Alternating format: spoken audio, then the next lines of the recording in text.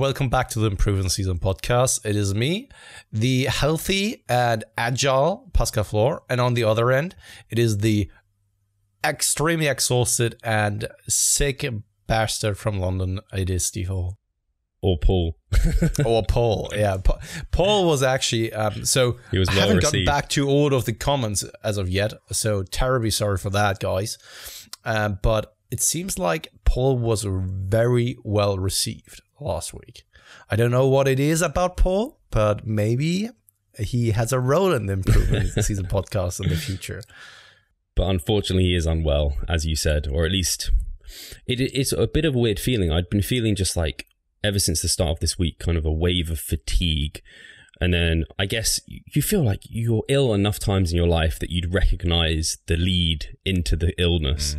But like, I was like, oh, why am I so tired? I'm getting like lots of sleep, blah, blah, blah. It's like, because you're getting ill. That's why. It's like... Funny thing is that once you are ill, right? And you think that the world is just coming to an end. Yeah.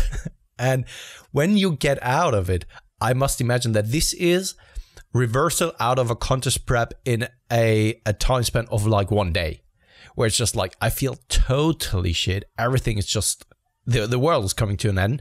And next day you feel like, holy shit, this is actually how I always feel. This is just amazing.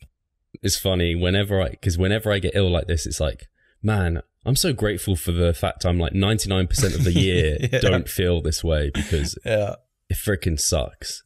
Like last year I had like twice, due to Hugo being around, that I just had, I don't know what it was, but on one specific day, had fever, needed to lie down and sleep the entire day. And that happened to me twice.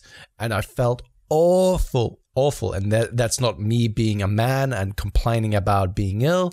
Like, I just felt awful. I couldn't do anything at all and just needed to lie down and sleep. And the next day I felt like a newborn, and I was like, holy shit, this is actually how you always feel. You have to embrace that. No, totally. So actually, I guess that's the silver lining, is how good you feel, how good I'll feel like in a couple of days, hopefully. And it will all pass by, but it's not helped me trying to get in calories. I just wanted to say, probably you're feeling that sick because you're just eating that much, and now you're actually implementing the strategy of mass gainer shakes. So 1,000 calories shakes. It's insane. Yeah, I had, what did I have for breakfast? I had a glass of just juice, a glass of juice, had a protein shake, which actually went down okay, but I was like, the thought of putting actual chunks of food in my mouth made me like want to throw up, so it wasn't happening. Then I drank my intra workout, and then I just buzzed up like this. It's an actually ridiculous amount of powder. It was 330 grams, was 2 scoops of this mass gainer, 1,250 calories, something along those lines. And people complaining that they can't get in their calories. I couldn't finish it. Like, I was like, I'm going to be like, I'd actually be sick if I had. Yeah, but I mean, you know what I mean, right? Yeah. In regards to this, it's just like, you're eating 2,800 calories. You shouldn't complain about not getting in enough calories, because, I mean, one shake of that actually fills you out nearly or over 1/3 of your calorie intake for the day, right? It's not crazy. In your case, but in my example. It's absolutely crazy. Even like, it's a lot of powder, but it's mostly, I think, like maltodextrin and some like whey protein. Yeah. Once it's all blended down, you could blend it down with like 500 mils of water if you wanted to. It'd be quite thick, but it's like, it filled up half of my like blender, and it was like 330 grams. Normally I use like 30 grams of whey protein. So it's nuts, but it's hopefully going to be a lifesaver, so long as my appetite seems to pick up in the evening, which is kind of completely counter to what I really expect and want from a like chrononutrition standpoint. I know it's very early days in terms of how much impact that has, but I don't really like stuffing myself before bed. So I kind of just seek my windows of opportunity when I'm like, weird, I can eat, and I just eat. But yeah, hopefully the illness won't be anything much, and it will just pass by. And I can just like, it's weird. The only time, the worst, you're right, it's the worst I felt, and it's similar feeling to this, but it was actually worse than this, was when I was depleting in contest prep for a peak week. And that's when I remember it. I don't know if you remember me saying it. I don't know how much I communicated to you. Yeah. So I just would do client check-ins, train, and then crash the rest of the day. I'd sleep literally the whole day. I think it was, though, a very valuable lesson for you, especially you've written about peak weeks, you presented on peak week, and have gone through it yourself. The kind of torture, unnecessary torture for a natural athlete, right? I mean, yeah, it's also hard to know, like, are you just being a pussy? Like, I find it frustrates me because I'm like, most of the time I have no sympathy for people who are saying like, oh, they have a cold, oh, poor you, or like, oh, you can't eat enough calories, oh, poor you, or like, oh, you depleted for peak week, I bet you felt like crap. But it's like, you don't truly know how that person is feeling unless you're them. So to like judge, it's very hard to actually truly judge. I can say like, I don't know, it's true. If I tried to eat, I would vomit. If I had a normal job when I was trying to deplete for peak week, I couldn't have held it down. Like, they would have been like, what the fuck, this guy? Hey, yeah, absolutely. And you bring something up that holds true, right? In the sense of everyone perceives their level of suffering and what they are able to endure differently, right? Some people who have gone through hell may be able and capable of withstanding more physical or psychological demands. Whereas other people who have never gone through anything like this, it may already be quite demanding, just like a normal stress of everyday life, right? And who are you then to judge whose stressor is more severe, right? Everyone perceives it differently because everyone has different experiences and has grown up differently. And thus, I think that everyone should be looked at individually as well. And actually, so I was just going to say, from a contest prep point of view, and this is why we like getting clients early, because you actually get an understanding of which clients, you know, when they're complaining, they're just being a pussy, or like, I don't know if that's a good term, pussy. It's kind of we're coming into 2020. Maybe I should just say they're being weak or whatever. And what am I going to say? Yeah. And then others who, when they're saying they feel like crap, you're like, oh my gosh, this guy is actually like going to pass out and die or something, because he is like a true warrior. But you don't know that. Cliff talked about it in the latest podcast episode as well, where he said like he has some people where you just know that you have to actually, I don't know, put the gas off the gas, put the foot off the gas pedal, because they are just pushing too hard. And other people, you really have to actually step down on the gas pedal because they are not pushing hard enough, but they perceive as if they are pushing hard. And the more times I've taken people through to contest prep, the more I've understood like who and when I should push and when I shouldn't, and pull back and things like this. Yeah, and also, in my opinion at least, you become a little bit more objective and not too emotional in the sense of empathetic. Yeah. I think that empathy is a very important skill to have. But the thing is that sometimes you just have to be like upfront with them and say like, okay, we have to push, otherwise you won't make it, or you won't look as crisp as you would like to. And if that's something that you're cool with, then all right, then let's push a little bit harder, right? But if you really want to make it and want to be the very best as you told me you want to be, then we have to just push now, right? Yeah. And I was hesitant in the past of just being upfront with people in that situation where it was just like, they are already on very low calories. They are already doing so much cardio. I can't really pull back more on the calories now, because that would break them, right? But sometimes it's just what you have to do. And sometimes, and I think honesty is the best policy there as well. And sometimes in those situations, it's hard to make the call as well, whether or not pushing them, because sometimes pushing them isn't the right answer and actually pulling back is the right answer. It's kind of like, but are they holding on to are they just really like stressed and holding on to loads of water, and we're kind of like pushing would put them further into that hole? Oh. And do we need to like give them a couple of days refeeding?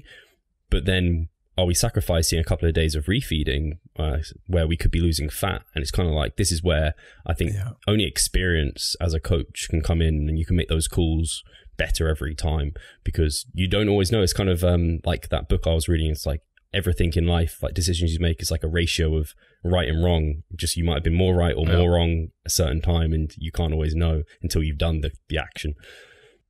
Yeah, absolutely. And this is back in the, I think, 50s or 60s, some economists actually said, like, you can only be more knowledgeable in hindsight after you've done something. All right, this is based on like financial investments, financial decisions. You will only know whether it was the right choice after you've done that choice. All right, yeah, and that holds true in every kind of situation in life, right? And then in those situations, I found it really nice to be honest with clients and just be like, I can't, because I think a lot of the time coaches put pressure on themselves saying, oh, they have to be right, they have to make all the right calls and blah, blah, blah. You can't be. And it's just kind of having that understanding with your client that, yeah, I can fuck up just like you can fuck up, unfortunately. It's just so hard sometimes because this is something that we brought up in the last episode as well, that the relationship between a coach and a client, sometimes the clients expect too much of you. I can see why that is the case, because they are putting a lot of trust in you, but of course you can't do the job for them. And as you rightly pointed out to yourself, we are just humans. Of course we make mistakes. By the mistakes we get better. Unfortunately, some will be hit by those mistakes, but it's a necessary evil. Yeah, absolutely. So in terms of your week, how's your week been going? You're not ill, you're well. The first week of your hypertrophy. Yeah, but just back to normal and nothing crazy. I mean, yeah, back to the hypertrophy block, and pumps are there, saunas are there. It's so crazy because a couple of years back, I never liked to train into the hypertrophy rep range, and now it's just like, I can't even imagine anything else anymore. I'm very bored by low repetition stuff quite quickly.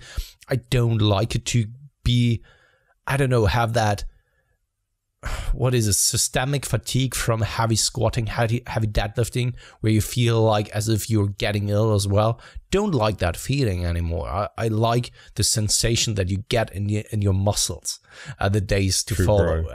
Yeah, absolutely a true bro.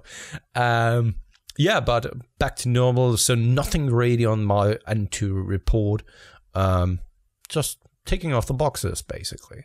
What I realized, though, this is something I brought that I realized for myself, is when it comes to exercise selection, I'm someone who really doesn't like to change things up too drastically when it comes to my setup and programming. It's just too unpredictable for me. In the sense, like, okay, yes, when you're going to introduce a new exercise in exchange for a bicep curl, doing a bicep curl with dumbbell is probably nearly the same as with a barbell, right? Not really that much of a difference. But when it comes to those heavy compound lifts, those fundamental basic exercises, which I know work for me, I like to keep them in. Right, because I know what they give me, and I don't have to actually change my exercises up too frequently just for the sake of changing things up. I'm not going to the gym out of motivational purposes or out of willpower or something like that. It is just a habit of mine, and thus I don't need that variation for motivational purposes or to stay on track. And that makes things so much easier and so much more predictable when it comes to the overall progression, and it makes it so much easier also to analyze whether you've actually progressed or not. Just something I realized for myself here, especially this week. I think I always knew that, but it just became very clear to me this time around that when I set up that new mesocycle, I was like, okay, what exercise should I pick? Okay, I will mostly pick those exercises that I've done in the last macro cycle. And yeah, I held on to I went through a few phases with it. I went for a long time not changing any exercises, like very rarely ever, if ever. And then I went through a phase, even actually I think it was in my prep, where I would change them literally every mesocycle. We changed them, and I think that was I don't know if Mike and Jared have changed. I think they have changed their views. I think they were very of the opinion that changing them mesocycle to mesocycle was a fine, if not good thing to do, because I was working with Jared, kind of consulting at that time. He can correct me if I'm wrong, but I believe we were kind of under the assumption changing them every mesocycle was like a cool thing to do. And I believe he may have changed his opinion. I know Mike likes having them for a longer period of time now. He's certainly changed his opinion on that, which is cool. And I have as well, since like the main thing was trackability. And I like now keeping them in for at least like a macrocycle. And then I tend to swap some out in a macrocycle. But like this one, I can't remember what lifts. I've kept in a few, or I've changed them very, very little. Like assisted pull-ups I did today, I've just changed the grip. It's not really changed.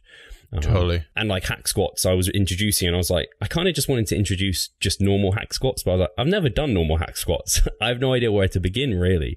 So I was like, I'm just going to do banded hack squats because I did those like 6 months ago and I have some loads to base off.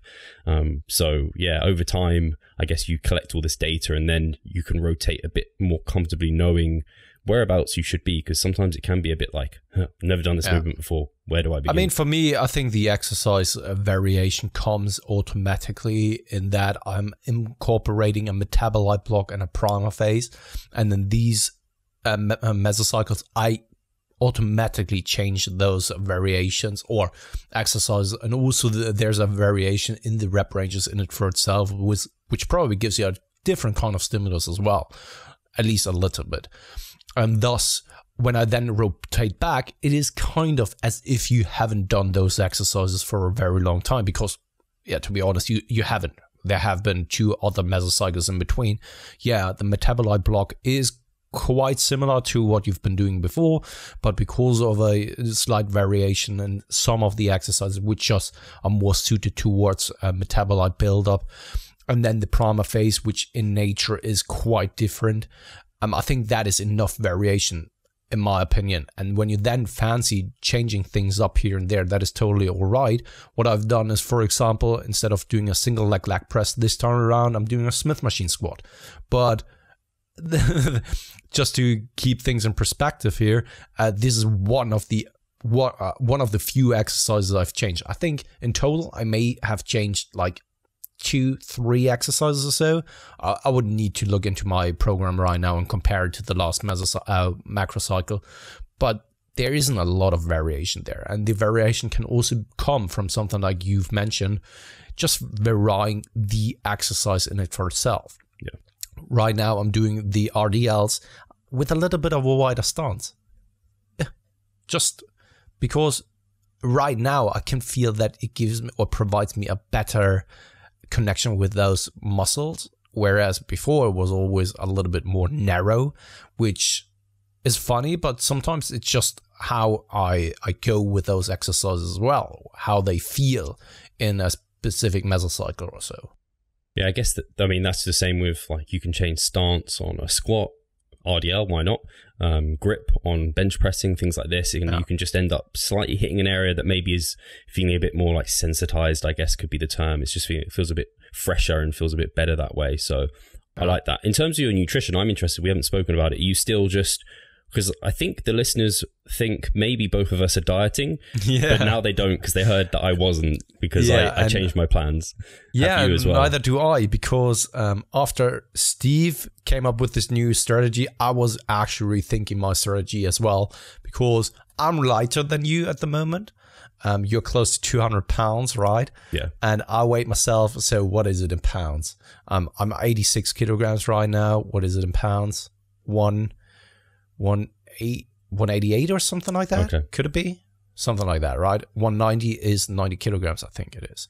Anyway, but I was rethinking my strategy as well, and we've been joking. So off air, we've been joking around with saying, okay, if I'm starting to cut now, and then I'm planning on cutting until December, taking then a short break, and then start my contest prep, and my first show will be in August, then I would be contest prepping or dieting for like 11 or close to 12 months, which is, when all jokes aside, not really the best strategy in my opinion. So because of that, I was just then also rethinking my strategy and rethinking my approach. And I came to the conclusion that it's maybe also a good idea to still push it a little bit until the end of the year, which then still gives me like 8 to 9 months of prepping. So, and if that's not enough, then you've been too fat to even consider a contest prep. And in there, do you have built-in maintenance periods or like extended maintenance periods or like primer phases, or do you just have diet breaks built in? Yeah, before that, I had like a 4-week primer phase planned into the contest prep. I don't know. So I think I will still plan it in, but whether it will end up being a 4-week primer phase or maybe just like a 2-week block of maintenance or so will of course depend on the rate of weight loss, how the first part of the contest prep is going. But right now I'm in a good position. I'm not overly fat or anything like that. I'm looking the best I've ever looked at that body weight, which is quite pleasing to me. And yeah, I think that I'm in a good spot to actually stick around here for a little bit longer before then the actual prep starts, right? And yeah, it all started when you brought up your strategy, because it just made me reevaluate my situation and just realize how, to be honest, idiotic my approach would be if I actually go down that road. I mean, you could buy yourself some time and you could make things a little bit easier while on prep, but if you're ready too early, that's not a good thing as well. Yeah, being ready early is good, right? But being ready too early is not a good thing, because then you have to stick around at that low body fat percentage. And because it's not the healthiest place to be, the longer you are in that state, the harder it is. And the worse, I would assume, you look after a while. Yeah, absolutely. What was I going to say? By the way, I think Valentin Tambosi actually in his last season had that exact thing where he stayed in that shape for 6 months or so. And he said, like, at the end, he just didn't look the way he did at the beginning. I was going to say, I just multiplied. Did you say you're 86 kilos? Yeah, that's just, you're about 10 pounds lighter than me, basically. When I'm full of food, as I am now. Like, I suddenly went to just 198 pounds. Yeah. So, see, I mean, it's not, if I was or were to look like shit right now, then holy shit, I mean, then I'm doing something wrong, I would say. Right. Awesome. What was I going to say? The analogy I really liked, I think I heard it from Mike, was like, when you're that lean and like you try and maintain it for a long period of time, it's like you're on fire. And like, sure, you can have refeeds, you can have like week offs. This is like people throwing a bit of water on you, but you're still on fire.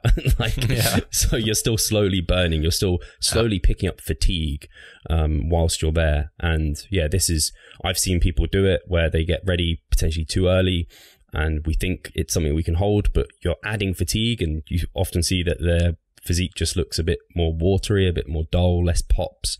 So there definitely is a timing thing with it. You have to be actually quite strategic with it, or do as like Jeff Alberts would say, kind of don't pick a show and just go when your physique is ready. Again, that's kind of, then you don't need to be as strategic because you've kind of got that auto-regulated in.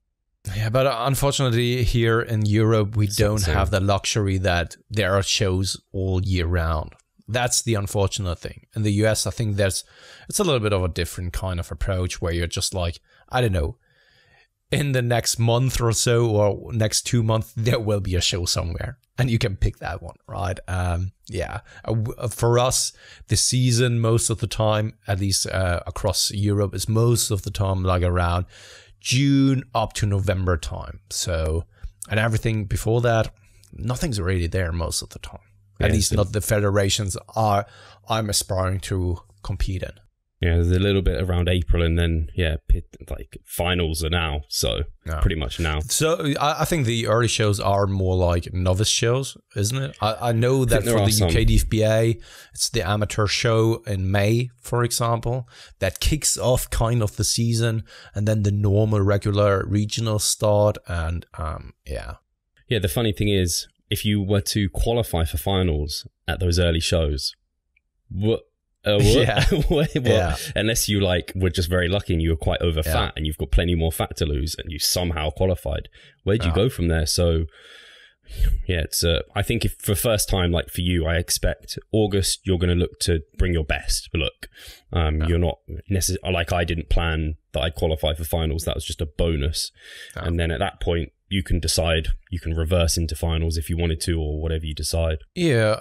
And also what I'm planning on doing is actually take that as the first show, maybe do another regionals over in UK, maybe also then compete at the BNBF or so. So I'm looking to actually compete at the UK DFBA and then BNBF, take some shows with me there. And then the first shows in Germany start as well. So I actually compete there and then end the season, right? Have like 3, 4, maybe 5 shows. I'm not planning, or I don't expect that I will qualify for finals, because in the UK, the competition is just too insane. And Germany is actually very good as well. You just don't hear that much about that. So I don't expect to qualify for finals. And if I do, yeah, cool, right? But I don't expect it to be that way. But I can still plan in that to do a decent amount of shows to get the most out of that competition season as possible. Yeah, I think I definitely want to do like at least one qualifier for the BNBF and the UK DFBA, and if I qualify in both immediately, like awesome. But if I don't, then it's just more experience. That's a big reason both of us are doing it, because we enjoy it, and for experience for coaching kind of our competitors, because get your wet feet now and then, you kind of pick up something new, you kind of get new respect for, and you remember how dark some of those days can be. So looking forward to that. Yeah. Shall we go into the questions? So this time around, Dan, is there any type of interference that occurs when you train different rep ranges in the same workout for the same muscle groups? For example, doing sets of 8 on a heavy compound movement like a squat, followed by a set of 10 to 20 plus on isolation movements like leg extensions. Would there be potential benefit to separating the styles of training into different days of the week? Thanks. Cool question. So I don't think we know from a scientific standpoint whether or not there's interference between the two. I also think if you're doing sufficient volume through the week and you're progressively overloading, you're going to be growing. So I don't think it's enough if there is interference to stop growth. Then the question is it better to maybe separate lower and higher repetition work? And I think that's where kind of daily undulating periodization came in, where it's really good for kind of fatigue management, where you kind of hit one type of fibers of the muscles and then they get a bit of rest, you hit another area, and that kind of undulating pattern seems to work really favorably for like overload and adaptation and recovery. So I think I heard Mike a while ago talk about this. I'm not sure if it was on the podcast or on RP Plus. He talked about it somewhere where he was kind of like, I think keeping kind of 5 up to 20 and then 10 to 30 kind of like that, and not doing like 5s up to 30 is a good idea. And I think that makes sense because it kind of keeps that undulating periodization through the week, or like programming really, and keeps you utilizing that and getting the benefits that that's got. And there's loads of research supporting utilizing DUP, and most good periodized programs use that. So I think that's where my perspective comes in. I totally agree on that one. And also what I like to do, and Dan, I don't know if that's my Dan, so my client, I don't know, could very well be, I have no idea, but he listens to our podcast. So what I like doing is having a wide range of rep ranges in one workout. So for example, working all the way from 6 to 12 or 15 repetitions. It's not that wide, but it is just for the purpose of accumulating a little bit more volume, and also it is appropriate for the exercise selection. So what I mean by that is when you're starting off with a heavy compound, doing something like 15 repetitions on a squat is just absolutely nasty. And then you are so fatigued that you can't accumulate more volume with other exercises. So working in a rep range of 6 to 8, totally fine, right? Then you move over to the next exercise, which is, I brought up the example of now the squat, but let's just say you did a bench press first, 6 to 8 repetitions, then you move over to somewhat of a secondary accessory lift, let's say a vertical press, such as dumbbell incline presses, right? With the 6 to 8 repetitions with dumbbell incline presses, in my opinion, it's not the most feasible and most appropriate way of doing things. The risk of getting injured, the stability portion of the lift is just too hard, right? And also getting a good mind-muscle connection and control over the exercise. With something like this, I like to work in the repetition range like 10 to 12 repetitions. But that is due to its being a free weight, also quite fatiguing, and you're already a little bit pre-fatigued from the heavy compound lift.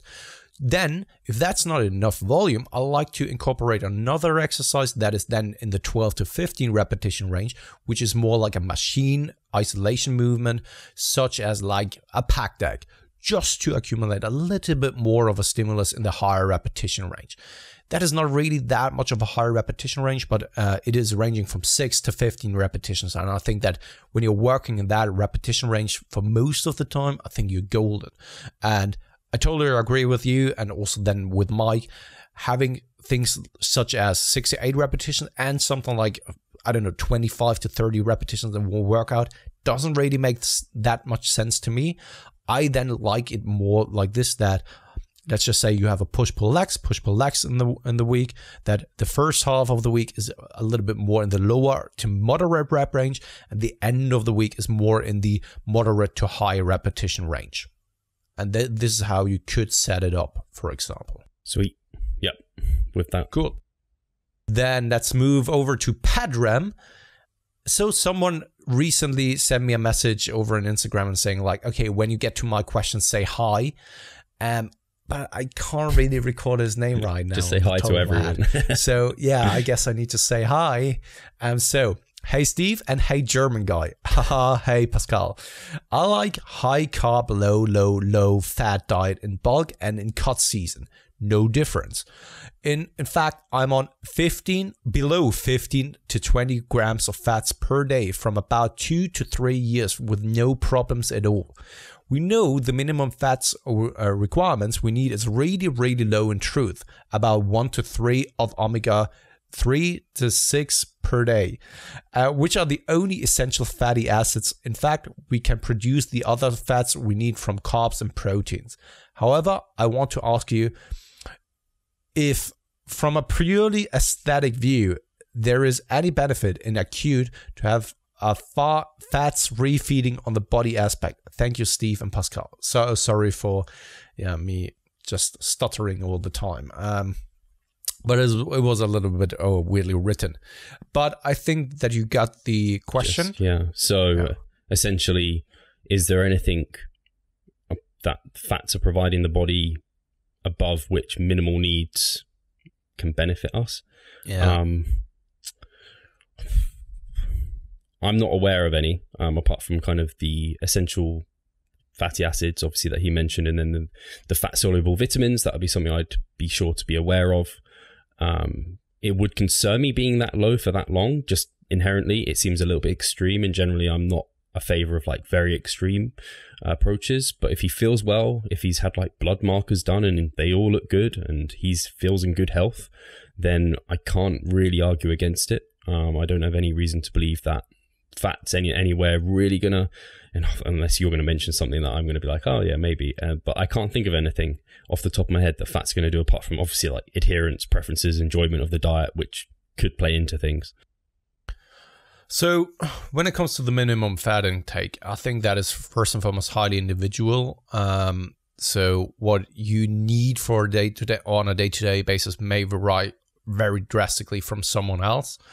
However, when it comes to that minimum fat intake, while yes, we only basically need the essential fatty acids, I don't think, and this is where I could be completely wrong, I don't think that you will get the fats for these processes from other nutrients such as carbohydrates and protein, even though that there is something like de novo lipogenesis, right? I don't think that this, even though that it's, how should I put it? Maybe I'm now confusing myself, but what's essential is actually dietary fat into our diets, because from our fat stores, we can't actually provide us with the essential fatty acids that we need to have for the production of, for example, cell membranes. They are out of lipids, right? Essential for that. Cholesterol synthesis as well. So everything is then based, so all the sex hormones are based off of cholesterol. Something like that needs dietary fats. So I'm not entirely certain whether carbohydrates going through something like de novo lipogenesis or a different process or something like that is then giving you the dietary fat. I would assume that this is only a process for then energy to be stored, right? And the stored fat resources aren't there for then being used for the production of certain processes in the body, if that makes sense.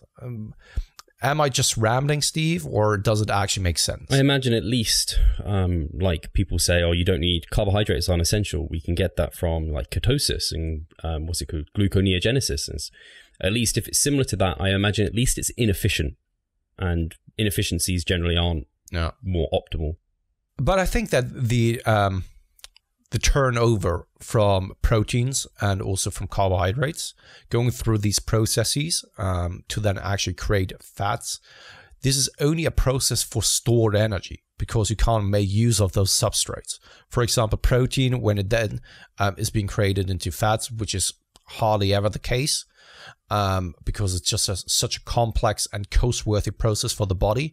But let's just assume that it happens with carbohydrates.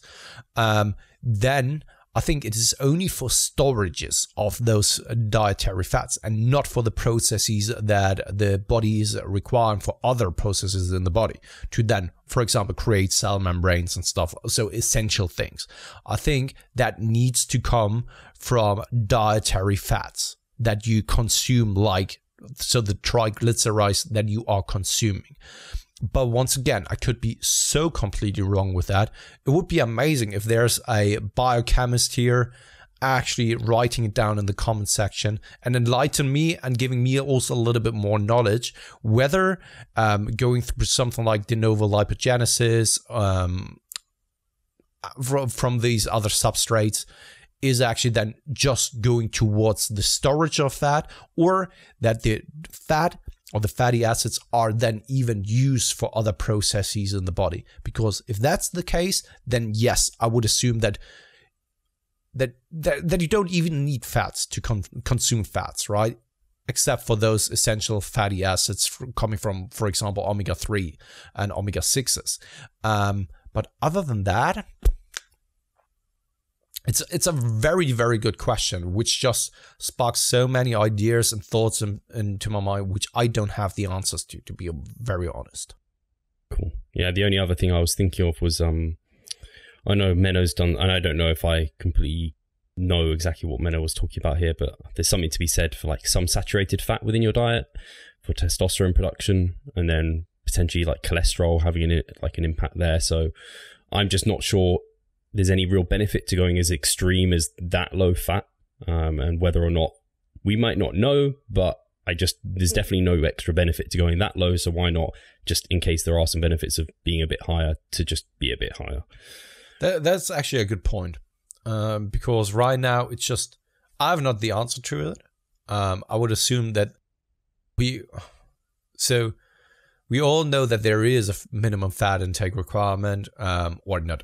We all know that, but we all assume that because this is what we've heard. But to give you a clear answer why, I just know a couple of processes that are essential for the body, where dietary fats are essential for the production of certain things, but I couldn't tell you how much of dietary fat that actually is and refers to make those processes actually happen. Yeah, I think very interesting though. And thank you very much for that question, because I'm now very curious about the answer as well. So, yeah. Man, I get all the long questions here today. What is wrong? Full as muffins. So be prepared, mate. Hey guys, I've been following Mike's style of progression and periodization for 1 year, but I always stick to no more than 6 weeks mesocycles and average MRV according to Mike, thinking that the chance that I'm certainly average, but I never experienced true overreaching. With the recent high volume studies, I try to push volume higher, and I've done 8 to 9 weeks mesocycle with 30 sets on some body parts in the final week, and even though I experienced some overreaching signs.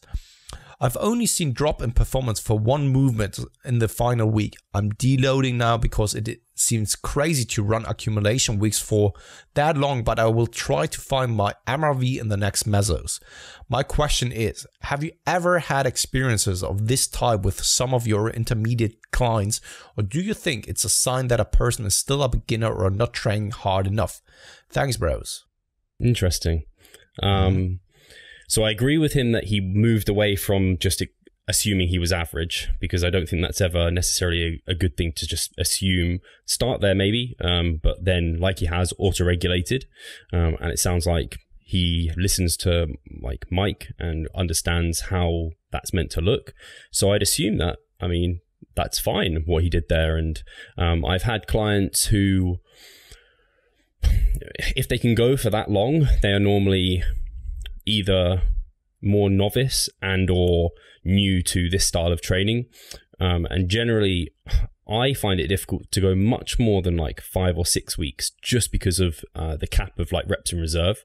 A lot of the time, in that if you start at 3 to 4, if each week they come down by 1, you kind of have a limit of like 5 weeks or so. So to go for like 9 weeks, then you might be repeating performance in some weeks, or maybe you are more novice and intermediate and you're able to adapt week to week sometimes, or maybe you did undertrain at the beginning of the mesocycle. A good test to know if you undertrained at the beginning of the mesocycle, I always find, is in that final weeks when you were going to 1/0 reps in reserve, look at that performance versus week 1. If there was a big difference in performance, then you probably were undertraining or not going hard enough in the first week. But if there was like, 4 reps difference or like 10 kilos or something, then you probably were spot on and you're doing exactly what you should be doing. And maybe you're one of those outliers and they're not average and you can respond well to higher volumes. Yeah, that's kind of at least my take on it. Yeah, I have so many thoughts on that one, because it is such a broad question, actually, when you really think about it, because for really answering that, why that possibly could be the case, we have to assume many things. So we have to assume that when you are following someone like Mike, for example, and listening to our podcast now, we are assuming that you have your training frequency in check, you have your exercise selection in check, you have the rep ranges, the relative intensity in check, and these are all just assumptions. So it could very well be that you're only training with machines, for example, that have a very, very low systemic fatigue compartment to them. Could very well be, right? So a lot of assumptions here, but my take on the matter, and this is something I just looked up because I've done a post in 2018 on that one. And I'm just going to read it out loud, and then I will address some of the points. So what's the likelihood that your work capacity is extraordinarily high? Say a max recoverable volume of 30 plus sets per body part. Actually, the likelihood is pretty low. What's more likely is that you are 1, not doing quality reps. 2, not training without intent and just moving the weight. 3, not training as hard as you think. 4, simply not strong. 5, doing too much isolation work. 6, doing too much junk volume. 7, too distracted during the training. 8, not having a proper program. 9, you are on gear. And 10, you're a female. And quite possibly a combination of the above. So in that regard, if you can say or tick off those boxes, right, and you can 100% say that these are not applying to you, then very well, it could very well be that you are someone who needs to push it up to that level. However, take a look at these kind of things that are brought up there very honestly. So can you say for certain that your execution is absolutely on point. Can you say for certain that your relative intensity, so the RERs you set for yourself, are truly hit and truly met? Are you resting long enough to actually also keep that intensity up there? Because it could very well be, or that you are resting too long as well, right? Where then just ends up in like junk volume at some point where you're just doing that, but you're not causing acute fatigue because you're resting for so long. So there's a lot of things that can play into that, but in the grand scheme of things, sure, it could very well be that you need to push it up there, but more than often, I'm very skeptical when someone needs to do more than 20 to more than 30 sets even, right? Sometimes with something like delts, bicep, pushing it up to 25 sets is easily done and easily achieved. So, but everything beyond that, especially on those bigger muscle groups, I'm becoming very skeptical. And I would then just be honest with yourself, look at those kind of things and see whether you are kind of cheating yourself at some point. And if not, hey, very much welcome to just push it up there. Yeah, cool. So sorry for the... No, that was good. It was really good. I think a lot of people... Okay. Maybe it wasn't fully applicable to Fuller's Muffins, but I definitely think there'd be some listeners that would have taken a lot from that. Cool. So, so the annoyed listener. Oh, what comes now? Oh, what comes now? I don't even know if that's another question we don't want to read out loud. Yeah, it is. Oh, you do want to read it? Good. Yeah, no. I mean, I can read it out loud. Okay. So, ditch the kitty rape jokes next time, guys. It's not funny and great way to lose listeners. Well, that was a long time ago you made that joke, wasn't it? I can't even remember. It was something I was completely ignorant to. Yeah. I mean, I could give my comments to that, but he's not even listening anymore because he's an annoyed listener. And I think we lost him with that. But that is absolutely all right because that's just my sense of humor. Next. It is the same as when people. So you just brought it up in the beginning, right? It's close to 2020, and everyone is just offended by everything that has been said, right? So you can't actually you cannot offend someone because no matter what side you're picking, unconsciously, right, you are always offending someone with what you're saying, right? So that's just 2019 right now, coming up to 2020. That's the world we're living in, and this is the luxury of Maslow's hierarchy of needs, when we have the luxury of very much being concerned about these kind of things. True. So it is actually a good thing. He actually submitted it twice. So yeah. So Benjamin Turgeon, what do you think of shrugs as a trap movement? I never really feel it in my upper traps, even with good form. And with Jeff Nippert's recent video with Mano Hanselman's, in which Mano says shrugs don't really activate the traps because of the angle of the muscle fibers. I'm wondering if I should just remove this movement from my training. Thanks. Cool. So I think he answered the question for him. He does shrugs with good form and gets nothing from it. If you're getting nothing from a movement, even if it's meant to be a gold standard movement for that muscle group, like you've done everything you could have, you've tried it. Hopefully you've had someone look over your form, and you've really given it a good go. I'd say sack it off. That's as far as I take it. In terms of shrugs and kind of Menno's comments there, I don't know. I see people comment about things and they say stuff and I'm kind of like, yeah, but doing it this way works really well for me. And it works really well for a lot of people, like shrugs. And I've done shrugs and I get a huge pump in my traps and I find they're really good, like trap movement for me. So I always just take those sort of comments with a pinch of salt and remember, like N=1, you are your own case study. So even though shrugs may work for me, they don't work for you. So maybe you have to try something else. What I would say is there's quite a lot of different variants of shrug. So you can do like cable, you can do dumbbell, you can do leaning, you can do Smith, you can do barbell.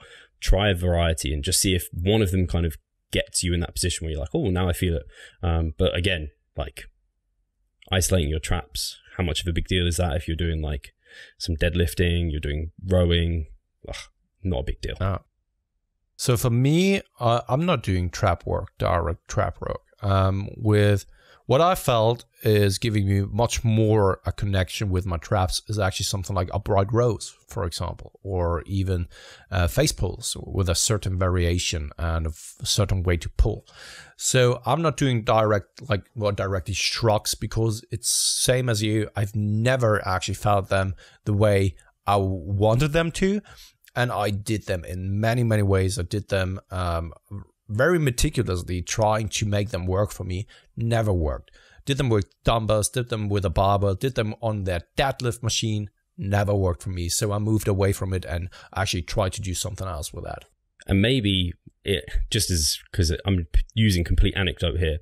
My traps are quite big, and maybe it's just like I connect with them easily. And like, not say, I don't know, like your traps aren't small or anything, but mine are like, they're abnormally one of my big body parts. So I probably just connect well with a lot of movements, and even like lateral raises. I think I've even said it to you before. I'm like, I just got a lat pump, a trap pump and less of a delt pump. It's kind of like, God damn it. So yeah, moving over to the next very long question. So this comes from I'm James Brickman, but wait a second. Hello there, my name is Jacob. Okay, I'm 31 years old, novice, and as I learn more and more every day, I found your materials to be such an awesome tool to better myself. Thank you very much.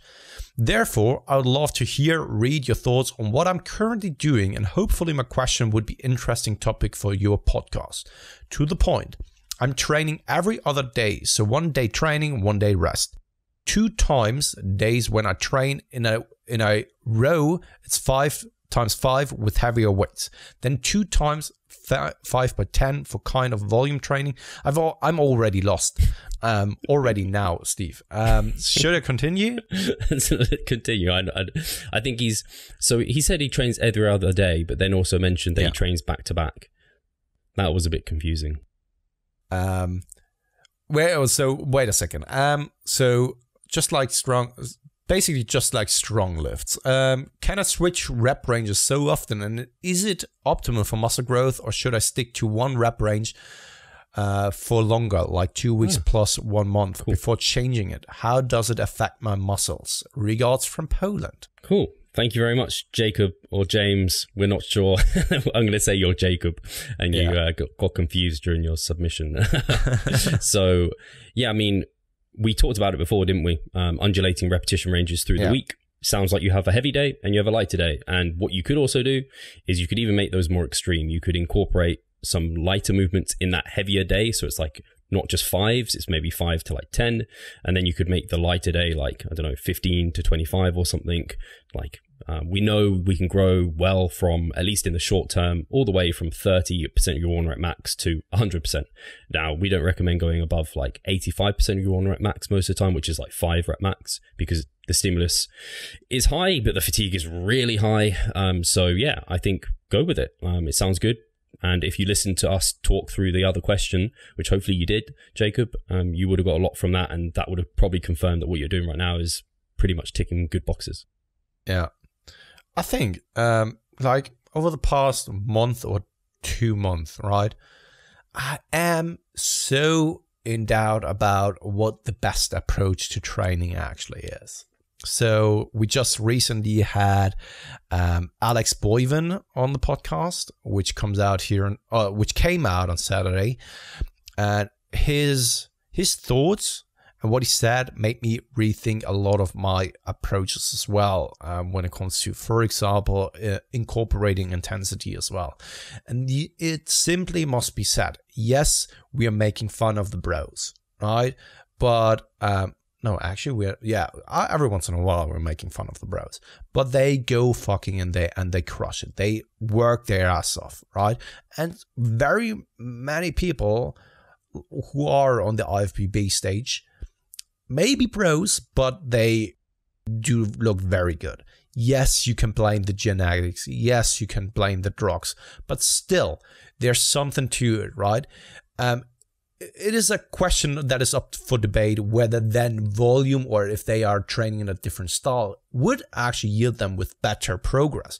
But at the same time, you have to just acknowledge that the way they train with actually high intensity as well gives them something, at least, right? And then having that in mind, listening to someone like Alex, you just every once in a while rethink your own approach to training and whether pushing sometimes the intensity up, or how to distribute and how to balance the intensity to volume ratio is actually the best one.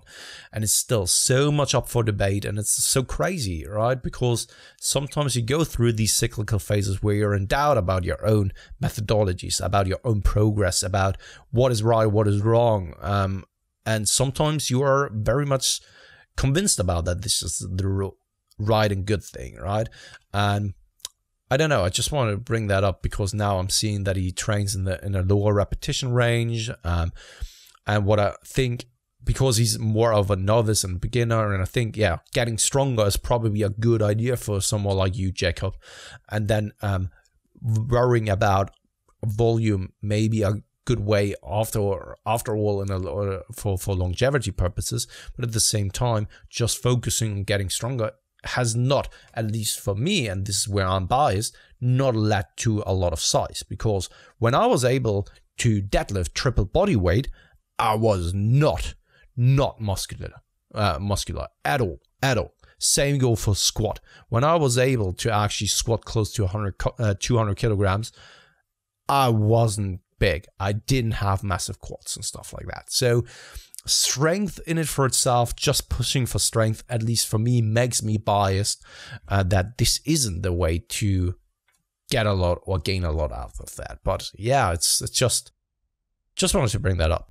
No, I agree. I've had similar. I've triple body weighted my deadlift. Yeah. And I've squat I think I squat over 200 kilos once, and I couldn't do that now. Like, I don't think I could just go and pick it up, because strength is a skill. It's a complete skill, and my form's different. I care now, and I take care of tempo and control and some mind muscle connection. And so I'm way bigger than I was back then, but I was somewhat stronger, at least pound per pound, definitely way stronger. But that isn't what caused hypertrophy for me. And at least Alex talked about that, where he was like, a lot of people end up chasing to get like PRs every week, and they chase to get stronger. It's kind of like, the way I now frame it is more so like, let progression come to you. And that was very much thanks to like Brian Miner, where he was like, more so the progressive overload you get is a consequence of your training, not like you have to get that to progress. It's kind of like chicken and egg type of scenario. But that helped me, because I think a lot of people, or at least for a long time, people are about like, oh yeah, if like take what's there and like really push and try and hit a PR every week. And past the novice stage, it becomes really unrealistic. And I've now just been more about like putting the work in and take what comes to me over time. And I then eventually hit numbers I never imagined I'd hit. And I kind of like, oh, that came out of nowhere. Yeah, it's funny because I just recently thought about my own progress, and the weights haven't gone up like extremely much over like the time frame of like 2 years, let's say. But the thing is, because so many people expect to put more load on the bar on a week-to-week or mesocycle to mesocycle basis. Now imagine, just sit down and really think about it. We all can fathom and imagine that putting load on the bar week to week is probably not going to happen, because even if you microload, like week to week, that would be 52 kilograms microloading on an entire in an entire year. That is not even reasonable, right? So everyone can imagine that. But even microloading on a mesocycle to mesocycle basis is even not feasible, right? When you really think about that, that would mean that doing on the lat pull downs, I would now do lat pull downs with 6 years of experience, like, I don't know, over 200 kilograms, which is not what I'm doing, right? So just chasing the load and just trying to look at the progression in a strength way is not the way to go, right? Sometimes I'm the opinion that tension is just the key should be the key focus for you. And tension can come with doing the same load with maybe a better mind-muscle connection or so. That is progression in it for itself as well. And if you're then just doing the amount of volume and maybe adding a repetition here, that is already more volume for a specific muscle group or an entire muscle group, right? So, and this just adds up over time. You don't have to always put the load on the bar for each and every single movement, and you don't have to expect from mesocycle to mesocycle even to put more load on the bar, because on those exercises it's simply not feasible, because that would mean that everyone, you, Steve, me, everyone who trains since like, I don't know, even 10 years or so would be so extremely strong, and hardly anyone is, right? I don't even, I know someone who's able to do the entire stack on the lat pull down, but he's also close to 300 pounds, right? So that's an entirely different thing. But I don't know anyone like you and I, Steve, who's capable of doing something like 100 kilograms on lat pull downs for repetitions clean and is at the same body weight such as us. But that would be the consequence if you always put load on the bar, but that's not how the reality actually is. So yeah, I think it's only possible maybe for short stints. So maybe like a macrocycle, you can progress each mesocycle, but then you've kind of become stale and you have to then rotate, and maybe that's where exercise selection and rotation comes in a little bit as well. But it's really funny to me because I think a lot of the people who argue like about strength being super important, and we argue maybe it's more of like a bonus of what comes along as a consequence of getting bigger, is like, oh, look at these huge guys who lift really heavy weights. And I can even refer to like some of my clients. Like I've got a client right now who I can... Neil. Yeah. I'm not talking about Neil, but I have, I have a client. But he's strong. Yeah, he is strong. But I have a client right now who he isn't very strong at like squats, for example. He has huge quads. Very impressive quads. Actually, I'm not... Elias. It's not actually Elias, but maybe I have two clients, because I'm not sure Elias is a super strong squatter. He's proficient and does amazing squats, but he's not super strong at them. But he has some of the biggest quads I've ever seen. So I think you can always bring up anecdote from these scenarios. And that's why I think generally going from a principles-based approach is normally best, because... Go ahead. I had nothing else to say. I had it so often already that I was stronger than someone who was so much bigger than I was. And that was so frustrating, because I was then questioning myself like, oh, I'm so much stronger. I'm squatting like 40 kilograms more, 4 repetitions than that guy. And still, I'm so much tinier than him. And that is... I don't know, when strength would be the driver, right, then the strongest people would always be the biggest people. But that's not the reality, right? So yeah, probably also a huge genetic component to it. But yeah, rambling. I think we're probably done anyway. I think that was a good episode, hopefully. And we had no child rape jokes, which is good. Yeah, that is a positive actually. So yeah, we are learning. We are getting better. We are better humans on a day-to-day basis. Yeah, it's sad though that you can't make jokes that are cruel, but that you're not allowed to because someone is offended. I can see why that is maybe overstepping boundaries for some, and some may not laugh about it. But the world is just a cruel place. I'm more a positive guy, right? I think that the world is also a beautiful place. I think that you are just so biased by media that things are just like falling apart. But from statistics, Steven Pinker, check him out. We know that the world is becoming a better and better place, statistically speaking, right? And we are just biased and influenced by the media. But if we are then not allowed to do jokes, which is just called parody as well, and satire. Is it called satire on English? Yeah.